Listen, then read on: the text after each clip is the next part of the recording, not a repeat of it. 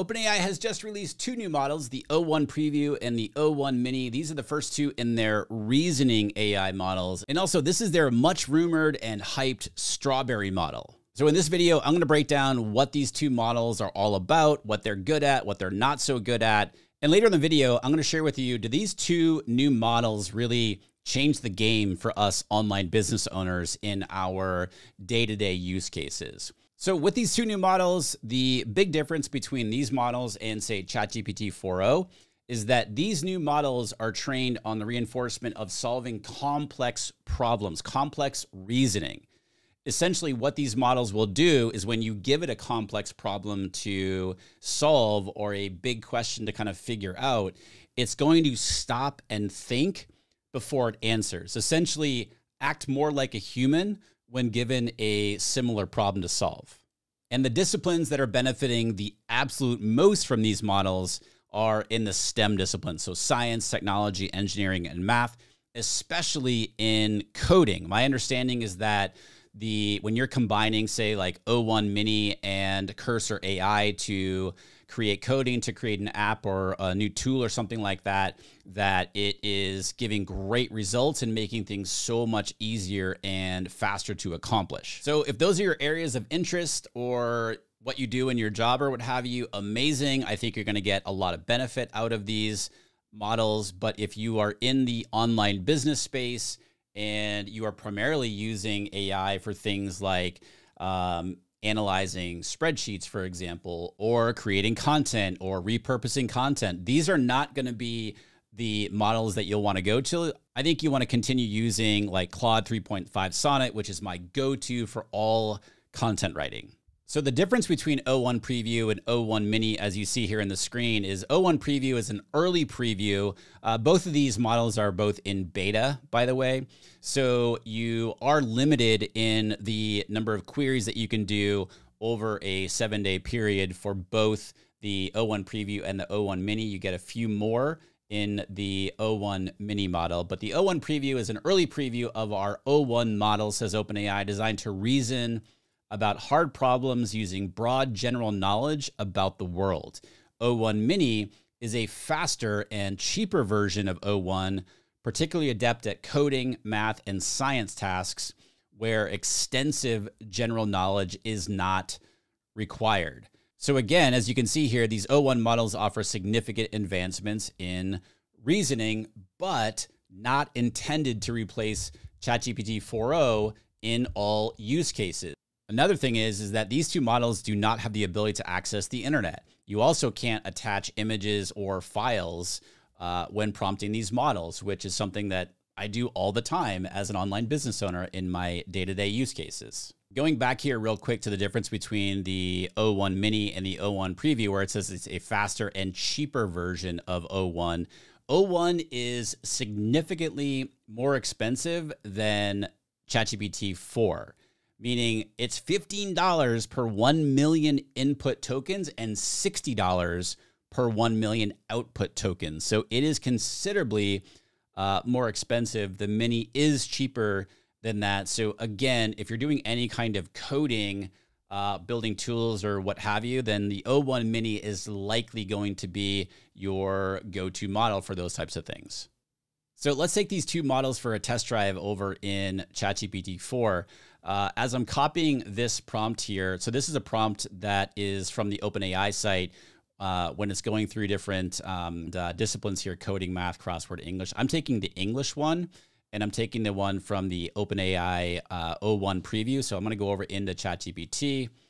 So you're going to see that right here, and I'm going to go to the O1 Preview model. So again, before I recorded this video and I couldn't use it because of the dimensions.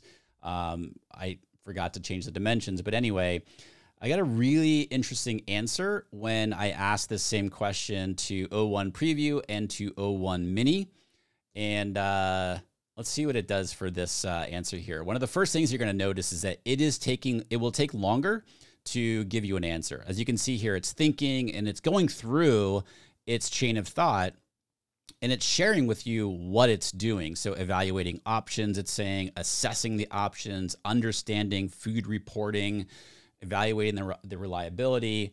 Now, I will say that this is the third time I've done this exact same prompt, and this is the longest that it took. The shortest that it took was 9 seconds, and the other time it did it in 12 seconds. Each time it did give the same answer of answer D. And when you go to the thought for 15 seconds, when you do the little drop down here, it's going to show you the chain of thought. It's reasoning about why it gave you the answer that it did. Now, I want to do something here. I want to count up the number of points here. 1, 2, 3, 4, 5, 6, 7, 8, 9, 10. And I'll share with you why I'm doing that when I go to the O1 mini model here in just a second. But, you know, with this prompt here, it's saying the following. I'm not going to read the whole thing to you, but it's saying the following passage is the draft of an excerpt from a contemporary book about maintaining health. And it gives 23 different points here. And it says in sentence number 2, reproduced below, which of the following versions of the bolded text best explains the writer's position expressed in the main clause of the sentence? And so this is looking for a, you know, complex reasoning to be able to solve that problem and answer that question appropriately. Now, it gave us D right here. Go back over to the OpenAI site and we scroll down here. It shows us that it gave us D as the answer. So let's put the exact same thing into the O1 mini model and start that fresh. Let's go put the whole thing back in there and let's see what it does. The first thing you're going to notice is it's a lot faster. It's still doing the analysis and the reasoning and chain of thought. But as you can see here, it did thought for a few seconds. It's also giving us the answer of A, which is obviously different from the answer of D. Now, again, notice how quick it was. It said it thought for a few seconds.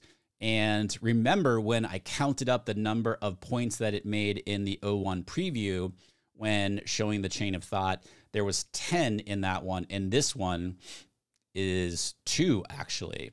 So my hypothesis is that in order to answer this specific question, it does need the longer time in order to reason through and analyze longer chain of thought in order to come up with the right answer. So I don't know. Remember, both these models are still in beta, so it's going to be really interesting to see what happens with these models. And so again, if you are in the science, math, engineering, technology, coding, these models are likely going to be super, super helpful for you and make your job a whole lot easier. If you're an online business owner like me, doing pretty normal, if you will, online business use cases day to day, this is not a major breakthrough. I'm not excited about it. I'm excited about the technology behind it and where this can take AI models going forward in the future. But as it stands right now, as hyped and rumored as this strawberry model was, I'm not super psyched. So anyway, thanks so much for watching. I appreciate you. If you like this video, please consider subscribing to the channel here. Like the video. Also, if you have any questions or comments, leave them in the comments below, and I'll see you in the next video.